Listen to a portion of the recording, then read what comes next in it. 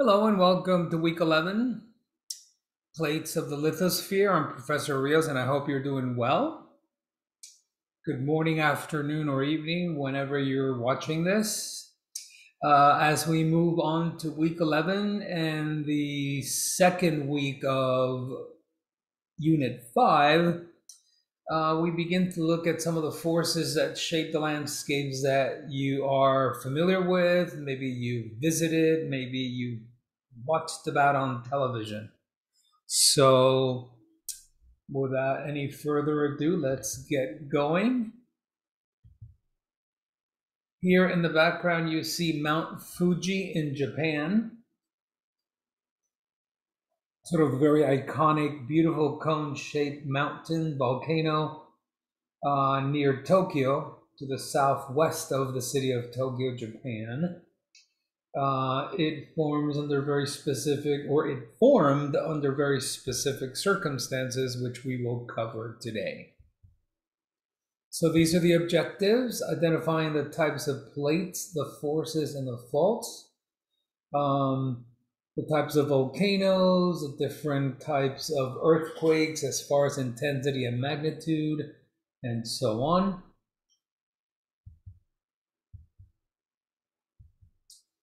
So when you look at this mountain here, this volcano, very distinctive cone, you can see ash coming out from the top. You can see different flows that have over the millennia formed the landscape that you see there.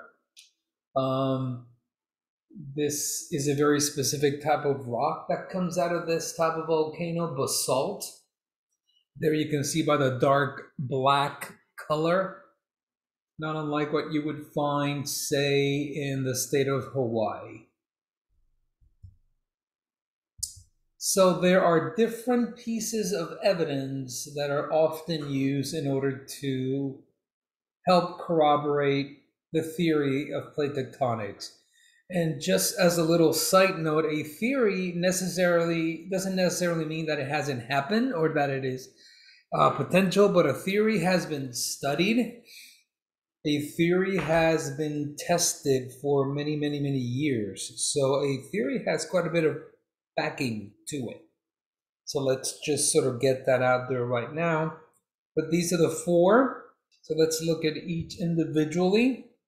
The idea of seafloor spreading, the fact that you have these different plates that have over time either moved away from one another or towards one another, or they're constantly interacting. And this interaction has formed mountains and volcanoes and ocean trenches or underwater mountain chains like mid-ocean ridges. Okay? And the whole reason for these tectonic plates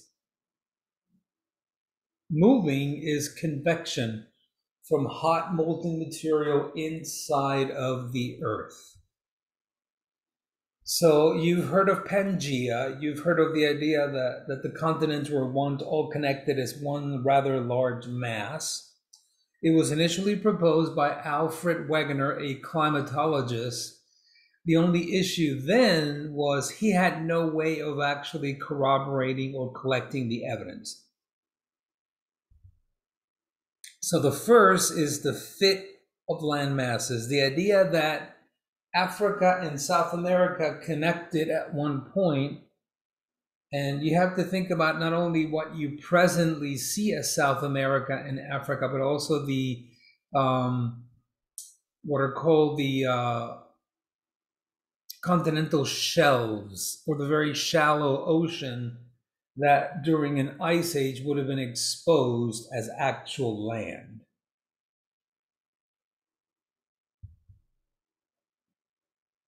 For example, present-day North American Appalachian Mountains, New England, Labrador would be connected to what we call Scotland and Norway today, and northern Sweden and Finland.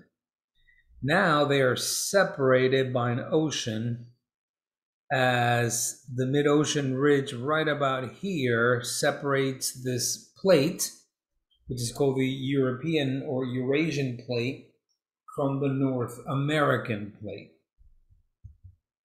Another one would have been fossil evidence, meaning land-moving animals, and finding the fossils in South America just like you do in Africa.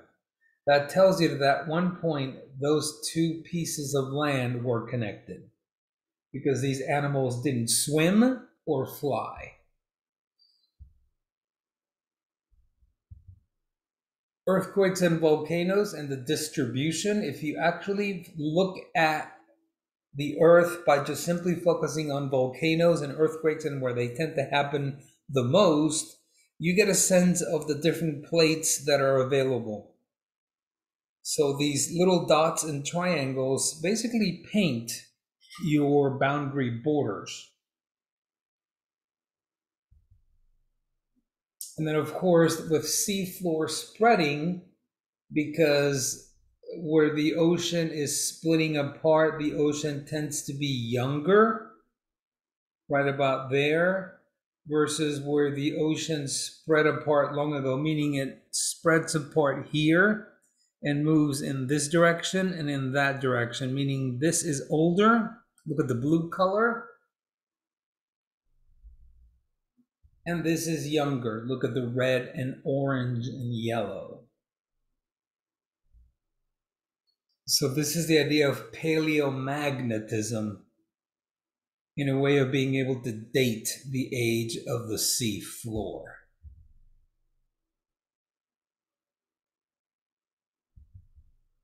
These are the different plates. So we sit on the North American plate, which covers almost every bit of North America and the United States, with few exceptions. Notice the mid-ocean ridge in the middle of the Atlantic, separating the African plate and the Eurasian plate. Notice how it goes right through Iceland. Currently, there's volcanic activity going on there. Of course, this plate right here, separating Europe from Africa. And then you have a plate boundary between South America and the Nazca plate, and this is where the Andes form. So there's a very good rhyme and reason to what you see. So let's look at some of the motions and the interactions. You can have what are called transform boundaries. These are ones that are sliding past one another. Think about San Andreas in California. You can have convergent boundaries. And these are ones that are basically colliding with one another. And you can have divergent boundaries. These are boundaries that are basically splitting apart or going away from one another at a central point. So divergent boundaries, mid-ocean ridge in the Atlantic. Convergent boundary, you can have ocean to continent collision. An example of that would be the Andes Mountains and the Cascade Range of Washington and Oregon. Here you have one plate that is thinner and heavier. Think about the idea of mafic from last week. It's being shoved under this thicker but less dense continental plate, felsic. So this is considered a destructive boundary because one rock layer is being shoved under the other. You can have ocean to ocean collision, and these tend to form island arcs, like the Aleutians of Alaska, where the Philippines are, will be another example. It is also a destructive boundary. Rock is being destroyed via that same process of shoving one plate under the other. The next one would be continent to continent, and this is pretty rare. There's really only one, and this would be the Himalayas, where you have one continental plate colliding with another continental plate. That would be the continent of India colliding with Eurasia, forming the mountain range that we know as the Himalayas. No big surprise, this is where you find all of the world's big, tall mountains, like Everest and K2. the second tallest mountain in the world. Transform plate boundaries are not unusual. In the United States, we find it in Southern California all the way through San Francisco. So San Francisco, Los Angeles, San Diego, and the northern portion of Mexico, basically Baja California. There you have one plate that is sliding past one another. So there is no subduction going on. There is simply movement past it. Think of it as a pair of scissors, the same type of shear action. The Pacific Ring of Fire, I am sure you have heard this term, and this is mostly, not entirely, but mostly convergent boundaries, where you tend to find volcanoes and earthquakes pretty much all the time. So think about the state nation of Japan, think of the Philippines, think of Indonesia, think of Papua New Guinea and all these volcanic islands, all the way down to New Zealand. These are all very seismically active and also very volcanic.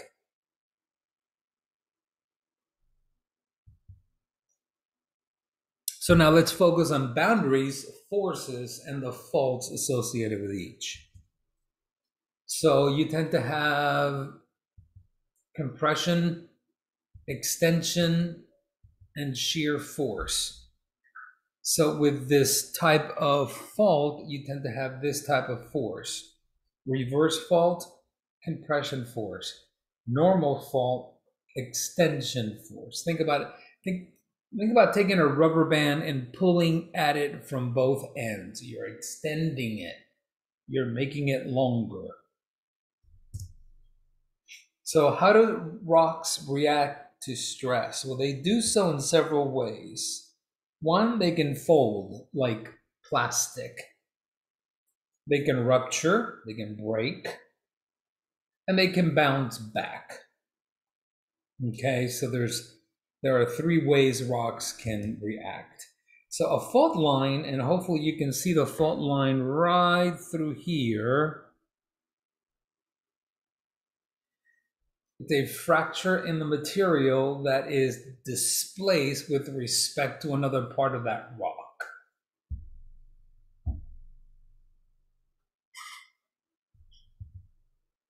Earthquakes. Think about stress being applied. The rocks either deform, and if the stress is too much, they will break and release energy in the form of what are called seismic waves. So here's an example. Look at this road. Look how this road was displaced with respect to itself. And if he had been standing here when this happened, you literally would have seen it happened instantaneously. So for a normal fault, you have extension force, reverse, and thrust. A thrust is nothing more than an extreme reverse. You have compression. And for a strike, slip, or transform, you have a shear force. Okay? So now, let's look at a normal fault. This is looking at it as if you were standing in front of it. Think of this as a wall. And think of the fault right through here. I don't know if you can actually see the line, but there it is. And now you're going to apply extension force. So what's going to happen to either side of that wall? Well, this is going to slide down and this is going to slide up with respect to the other one. So this is a normal fault, divergent boundary, extension force. Okay? Now let's look at a normal fault from how your book addresses it. Notice this right here. So this would be called the foot wall. This would be called the hanging wall. This is down thrown. This is up thrown. So let's go back to this. See it right there? This right here would be this.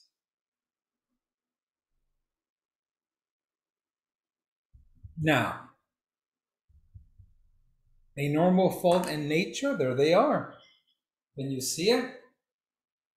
Look at that black colored rock on the image on the left and the white colored rock. See how they've been displaced with respect to one another?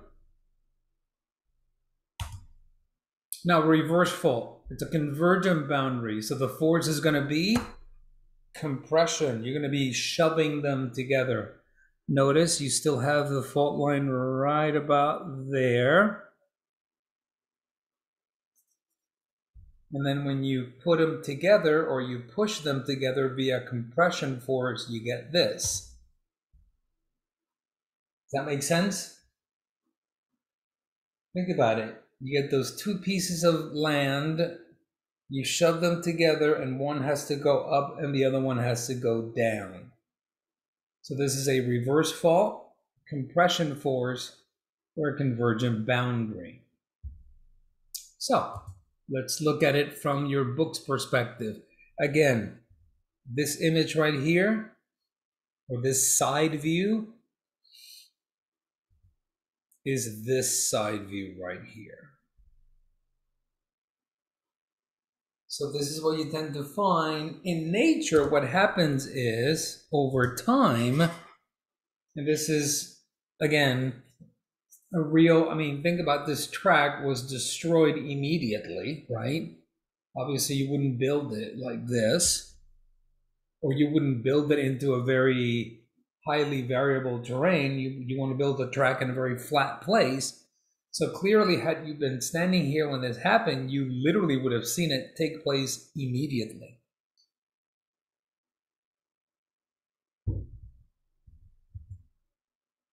Now you can have faults with two fault lines. So you're basically applying extension force, and you can have a valley sink into higher terrain on either side. Or you can have the opposite, where you can have a hill or a ridge line with valleys on either side. In the United States, we have a place where this happens. First, you have the African Rift Valley, will be probably the world's best example of this.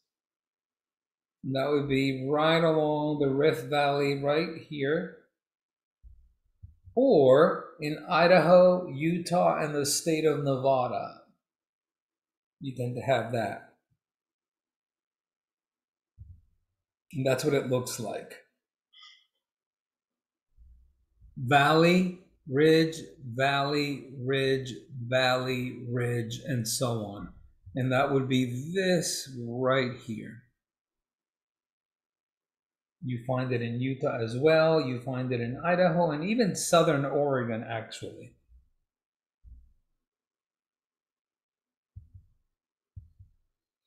A transform boundary is California, San Andreas, the so-called earthquake zone of California. And these are different boundaries that are basically moving past one another. So when you look at it from the perspective of force, there's no up and down motion. It's mostly side to side. So there is the actual fault. You can see it from the air. It's actually very interesting to literally see one plate on one side and the other plate on the other. So this is the North American plate. This is the Pacific plate. You're literally seeing it right there. And the reason you can see it is because it's dry climate. So you're not really having an obstructed view due to vegetation. So it's a strike slip fault. And because of this, you tend to have really weird little features, like streams that do weird, like 90-degree angles. And there you see it. Rivers are not supposed to do this right there, which means this moved this way, that moved that way, and it created this bizarre looking 90-degree turn. Over time, water will reshape and re-round the stream to look normal again. But for a while, you'll get this weird looking stream. And there you see it again. Take a quick look.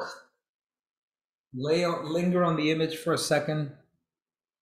Right? The water comes down and suddenly it goes wham, and then it keeps going. This means this was at one point here.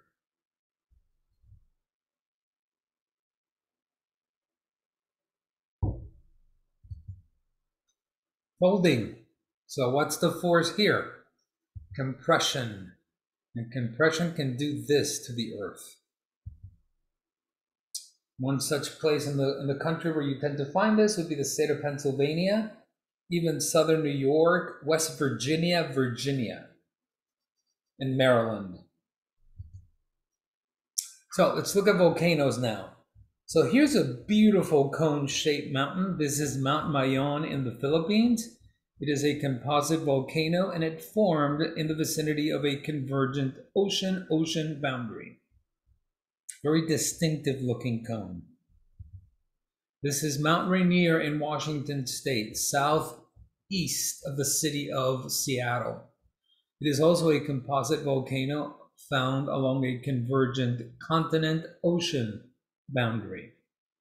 This is a 14,000-foot mountain that is ringed by glaciers and still very active. It's not extinct. It's just dormant at the moment. So let's look at the types of volcanoes. You tend to have shield, composite, and flood basalts. So lava or magma, when it's inside the earth, can either be very highly viscous, chunky, very slow moving, or it can be very runny, low viscosity, like what you find in Hawaii. And if you've watched the news about the volcano in Iceland or the volcano in Spain, those are both low viscosity lava. They're very, very runny. They are basically magma that has very little gas in it. The gas has been slowly let go, versus this type of magma, like what you find in Washington State, which is basically full of gas, and they can be a lot more explosive. So these are shield volcanoes. Look at the magma there. Look how runny it looks. It even takes the shape of a river, essentially. They are very large and gently sloped. The magma is fluid, and the eruptions tend to be relatively quiet. This is found in the vicinity of a hot spot. Hawaii is one. Iceland is another. The Galapagos Island is another.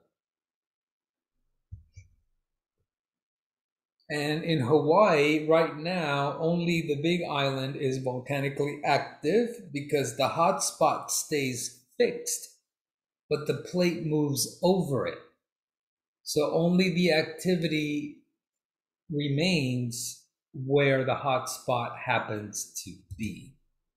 So here's Hawaii. The hot spot is right here, so only this island is volcanically active. Maui and Molokai and Lanai and Oahu and Kauai, these are now volcanically inactive. So there's no threat of volcanic activity in any of those islands, only in the Big Island of Hawaii. Composite volcanoes are very large as well, but they're smaller compared to a shield volcano. So these tend to have very thick, viscous magma. The eruptions tend to be far more explosive, and they are tend to found in the vicinity of convergent plate boundaries or a subduction zone.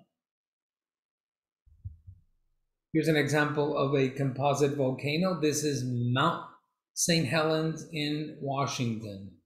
This is the site of the last eruption in the United States, or at least the continental United States. Okay? A little more into this one coming up. That's what it looked like in May of 1980. Notice how there's no red here, it's all ash. It is far more dangerous than what's going on in Hawaii at the moment. And in the United States, for example, Northern California, Oregon, Washington, and British Columbia in Canada, you tend to have many volcanoes that fit that description. Okay? So here's Mount Rainier to the southeast of Seattle. I think I said southwest. So originally it's southeast of Seattle, Washington. Mount Pinatubo, this is in the Philippines. This erupted in 1991. It is a composite volcano, and it is also found in the vicinity of a convergent boundary. Look at that explosion. It's not red and full of fluid magma. It's very, very, very ashy, very, very violent, and the magma is a lot less runny, but very violent and dangerous. Here's an image of Mount St. Helens. That on the upper left corner is what it looked like before it erupted. And what you see on the main image is basically what happened after it blew up.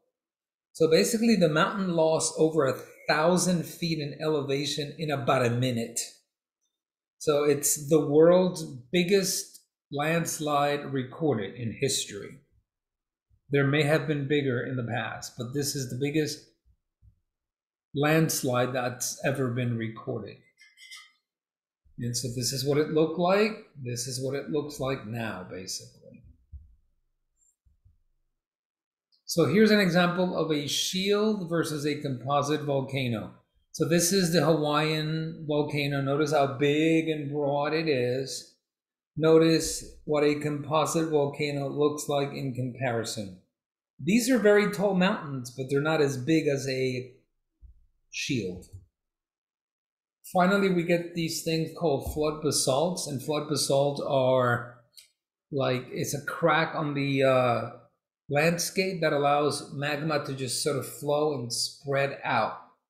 They tend to be less violent, but they're really big in size. Here's where you tend to find them: Nevada, Oregon, Washington, Idaho, Montana.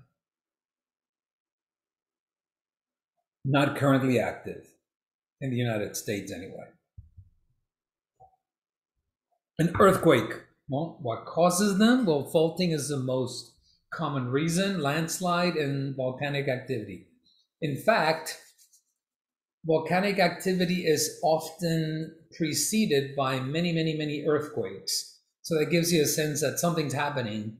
So they're kind of connected in a way. So think about an earthquake as the buildup of pressure or the strain that's built up over time. Eventually that snaps. Think about a rod that you're bending. Eventually when the rod breaks, that break releases energy, and that energy is an earthquake. So there are two methods of measuring earthquakes: magnitude and intensity. Magnitude is it's a measure of the shaking or the energy released. Intensity is the effect of an earthquake on the people and the damage that is caused. Okay? So oftentimes when an earthquake happens, you tend to have a P or primary, get it? Followed by S waves that are called secondary, get it? They come second, primary first, S secondary. And then you tend to have what are called surface waves, which is what usually tends to do the majority of the damage. Okay? And the bigger the amplitude, the bigger the damage, the more damaging that earthquake happens to be. Okay? So ground motion versus energy. There's usually in ground motion, there's a 10 scale. So a magnitude 2 earthquake is 10 times stronger than a magnitude 1. A magnitude 3 is 100 times stronger than a magnitude 1. A 4 is 1,000, 10,000, 100,000. In terms of energy, a magnitude 2 is 32 times or releases 32 times more energy than a magnitude 1.